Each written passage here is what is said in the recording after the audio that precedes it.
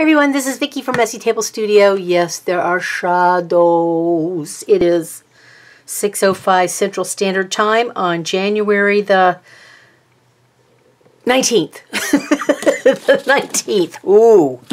Okay, so I've come mid-project. And what I'm doing is I'm making myself a new watercolor book. A Coptic watercolor book because I've already finished one and I'm about to finish my Strathmore Tantone book, so I'm going to need another one to work in. And why should I go out and buy a book when I have 13 pads of Canson watercolor paper that I can use up? And there's another reason. I have joined a group of friends and we're calling ourselves the No Buy Buddies of 2021. Because this year, we are not buying art supplies unless, well, let me read you the rules. You know, I'm so neat. It says, no new stuff, number 1. Only buy items to finish a project or a staple item you use on a regular basis, i.e. glue, paper, pens, you know, the stuff you run out of that you need to replace because you use them constantly. No gifting to each other, even at Christmas. So if we want presents, we can't go to Amazon to the wish list, which I updated last year. We cannot go there to pick gifts for one another. Darn it. So it might have to be just a lovely card and then gifting them something on the 1st of January of 2022. Just a thought. The lending library is open. We can share or borrow supplies or items from each other, which means we're not spending money on anything except for an envelope and postage. Confession is good for the soul. You confess buying outside the rules. Like if you purchase something you know you're not supposed to purchase, you need to tell the rest of the group about it. Let's see who breaks first. I won't say who all's in the group because I don't want to out anybody, but I will say there's a couple people I'm feeling a little shaky about, and one of them is not me. Although I did have a weak moment yesterday. Anyway, but I didn't buy anything. All right, so I made myself one of these traveler's journals out of a Eileen Hull Sizzix die, a big Sizzix die, big XL, and use my scrapbook paper. I did have to order. Well, I know this is not the order stuff. I took apart one of Shannon Green's traveler thingies. You know, maybe it was an A5. Anyway, I took apart something so I could use the elastic till I could order elastic that will fit this. All right, so in here, what I've done is, where is it? There it is. I have written down what I've run out of since the 1st of January. I'm out completely of Fabri-Tac. I'm out of 1/4 inch red sticky tape. 2 bottles of Tombow glue. I killed one of my stamp pads. I think it's Memento XL or Memento Luxe, whatever it was. Killed my Summer Kentucky stamp pad, which I told a couple people about, and they said, oh, go and completely wash it out and get it completely clean and start over. So I haven't done that yet because I forgot this was in here, but I'm going to try it. I've thrown away 4 pens.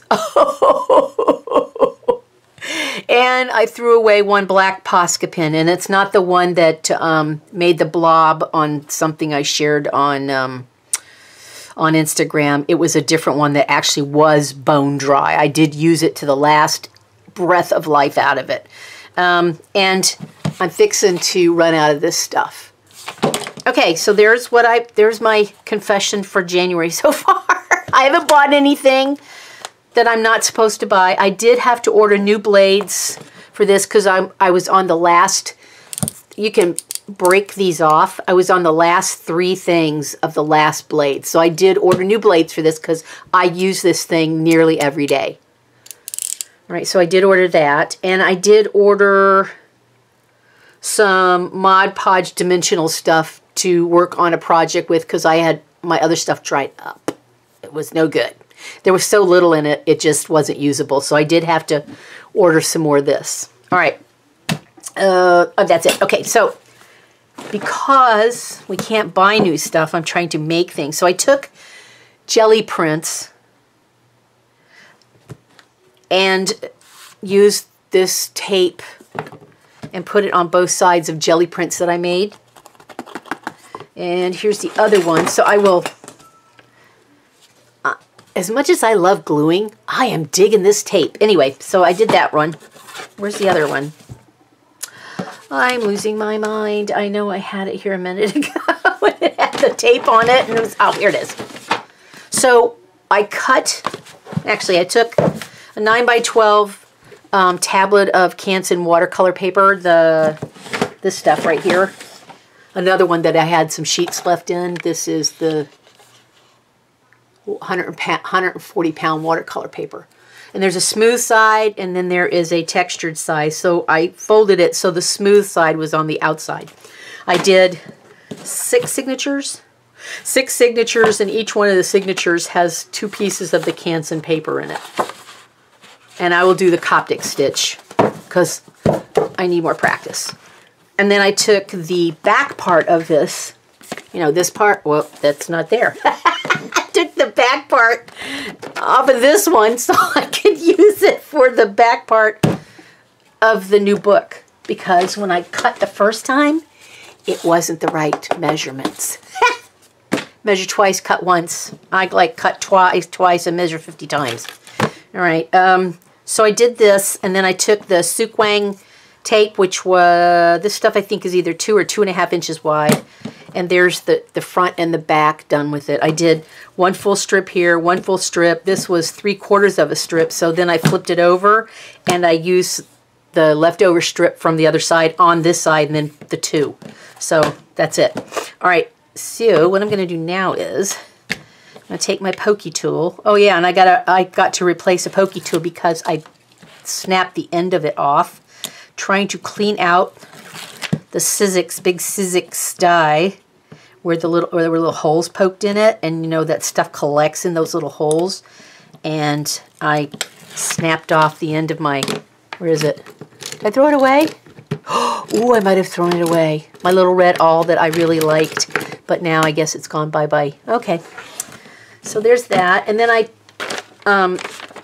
just, you know, random prints, and I really could care less if they're straight on here or not, because honestly this doesn't really matter. So I'm just going to run my bone folder over this to make sure it has stuck to the stuff. Then I'm going to take my lethal weapon and I'm going to cut right along here.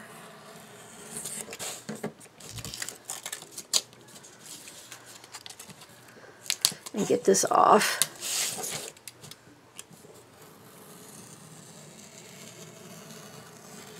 Frankly, I don't care if you can see the brown or the whatever color, like, you know, the ends here. Whatever color, I really could care less about that. This is just for me. I'm not trying to impress anybody with my skills. I'm just making myself a book to do watercolor stuff in. There's that. And then this last piece. Whoops, let's not get carried away there, girly. Man, what a nice blade that is when it's sharp. Okay, and I have a friend who collects strips. So what I will do is, I've been setting them aside for her, my jelly prints. She doesn't want scrapbooks, so I save all my jelly prints that I cut. I cut the white part off, I shove them all in an envelope, and I mail them to her, and she gets all giddy and makes wonderful stuff out of them. And otherwise, I think I might throw them away, because I think this year I'm going to start throwing stuff away. I just have so much stuff that I can't keep track of it anymore. All right, so this side, let's do it on here. Pokey tool. This is a pokey tool from Stampin' Up. And you know what's amazing? I still have the cover that goes on it. All right, let me take this off of here. And just plunk her down. Let me cover this thing up so I don't lose the cover. There you go.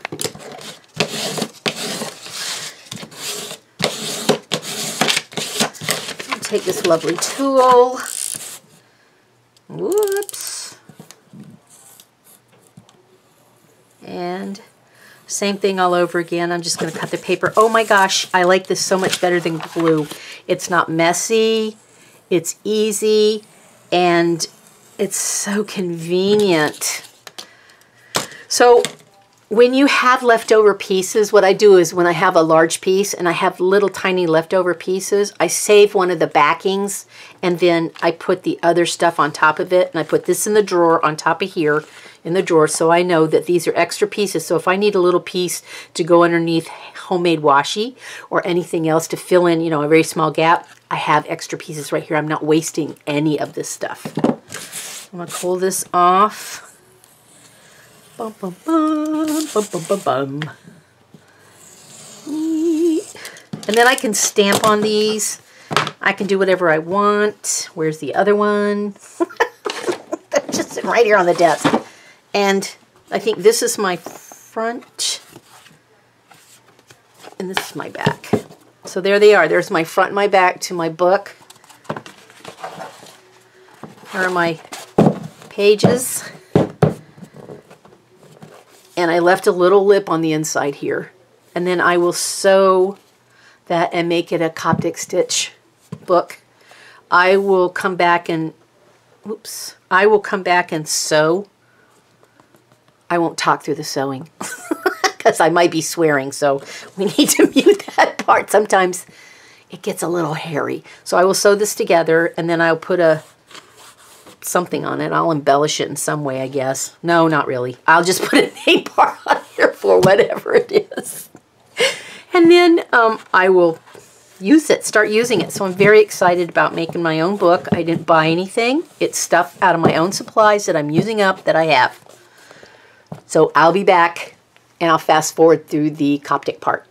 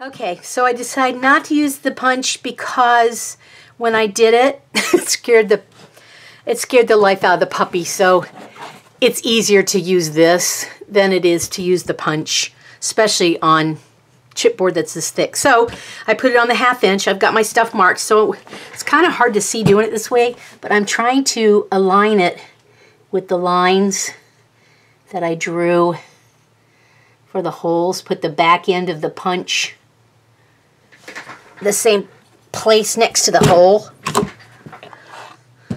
and I'll go to town.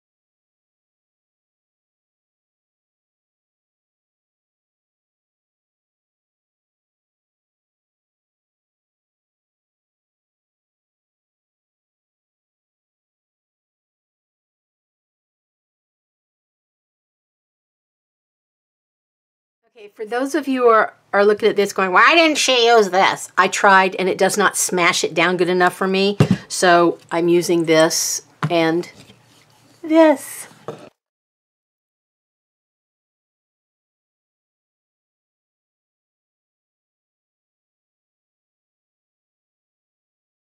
Okay, so I screwed up and I put the gold in instead of the silver like I was going to. All right, so I put these underneath so that the metal wouldn't damage the book. And now I've decided that like I did the others, I'm going to put it on top too, so now it doesn't damage any of the rest of the paper. It may not be attractive, but it does serve a purpose. You can paint them, you can put Posca pin over them, you do whatever you want, but there's some sharp edges on here, and I don't want that to rub onto my watercolor paper. Okay, so I'm back for how I poke holes in my Coptic stitch book. My husband made me a book cradle. Just your basic, like, you know, scrap wood stuff. And then it clips over one end, unfolds, goes on the other end and slips into the slots. And then you have tape in the middle, and the reason you have tape in the middle is because you can collapse this and fold it up, and it just, I store it like this up in a cart. So there's like nothing to this. So I'm going to poke holes in this. It's really terribly boring, so I'm going to fast forward through it, but I thought you might like to see what it is that I use. I think I put this in a video in the past, but I'm going to go ahead and poke holes in this, in all the signatures. They're all marked. And then I will be back to do the sewing.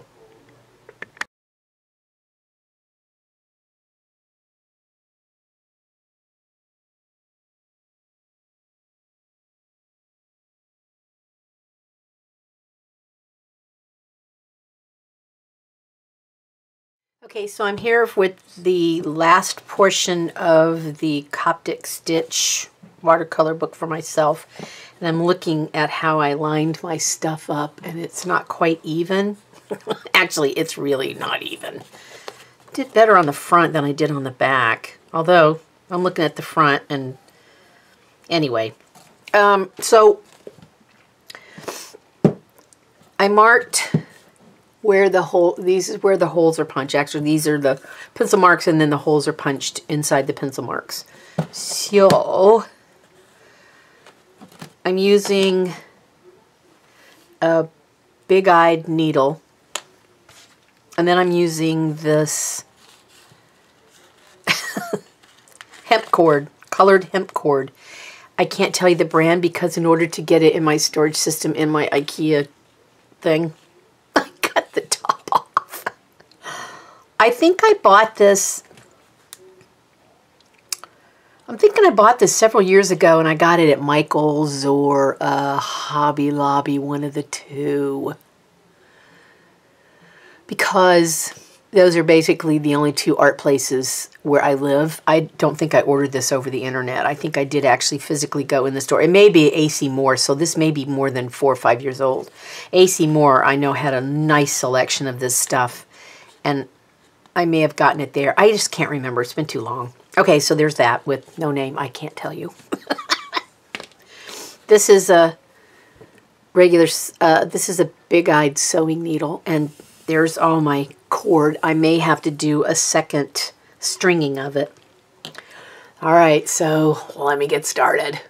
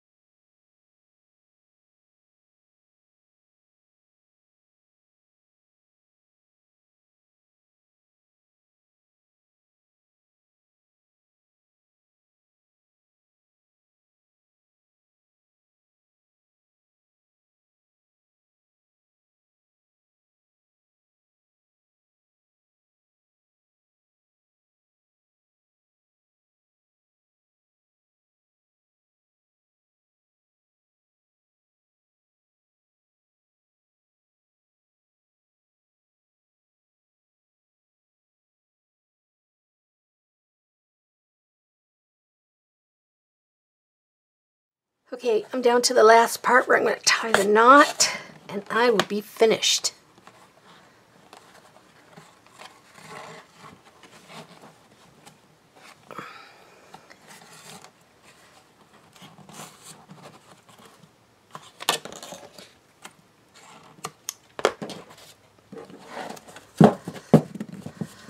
All right, there was not one Coptic book finished. Now, some of these, when I was threading the needle through, I picked some of these up with the needle when I was going through gouging. So if you're going to use these, you might want to glue them down. There we go. It opens pretty much flat, and the more you use it, the flatter it'll get. So there we are, my next watercolor book. Dun, dun, dun, dun. Oh. All right, I'll see you guys in the next video. Bye. Oh, wait, let me mention one more thing. If you really want to see a very nice, neat, unstressful way to do it, do go to C. Lemon's tutorial. I will put the link down below. Her tutorial on how to do this is one of the best tutorials I've seen. I've watched a lot of them, but I think hers seems to be the best tutorial. And she does hers a little different. She lays hers on the table and opens and pulls through and stuff. I hold it up like this instead of laying it on the table. It's the only difference. The outcome is still the same. You still have the stitching on the ends and you get a finished product. Okay, thanks for watching, everybody. See you in the next video. Bye-bye.